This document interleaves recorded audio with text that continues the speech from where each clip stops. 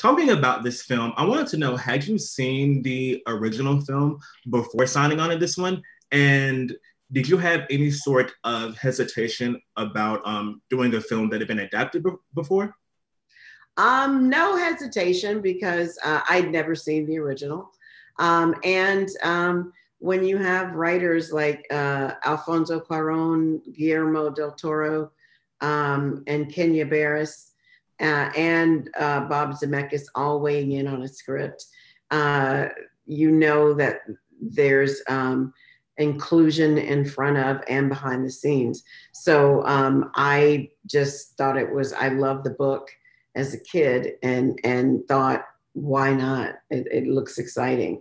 And the fact that, I would get to play a young grandmother because, people seem to forget that women married young in those days. So my age would have been, right on to play his grandma. And I enjoyed it. So with Halloween coming up and keeping in the theme of, spookiness and spooky season, are there any particular Halloween movies that you just love around this time of year? And if not a Halloween film, just like any sort of thriller, horror, ghost story type film that you watch around Halloween?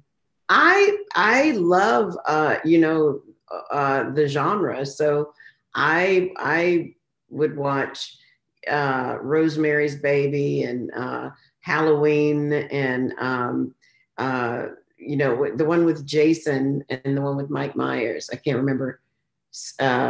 One was Halloween and the other was, I can't even remember. I love Halloween. But yeah, I watched all of those movies because I'm a big genre person.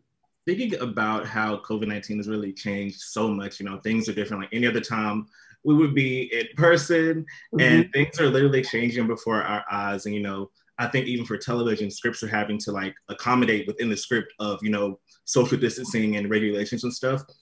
So even visually, things may look different. So what are some long-term impacts that you think that this pandemic is going to have on Hollywood and the industry?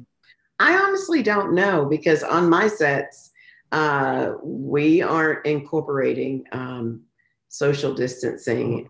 No, it's kind of regular.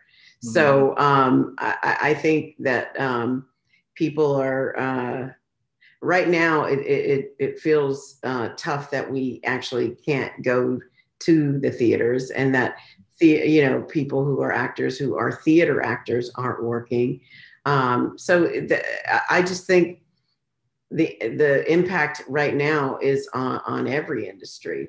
So the fact that we're even back at work, putting some people back at work is a good thing. It's so touch and go at every turn, it's interesting. It's very, very interesting. Thank you so much for chatting with me today. I enjoyed it and hope you enjoy the rest of your day. Thank you. You too, honey. Be safe. Right. Thanks, you too.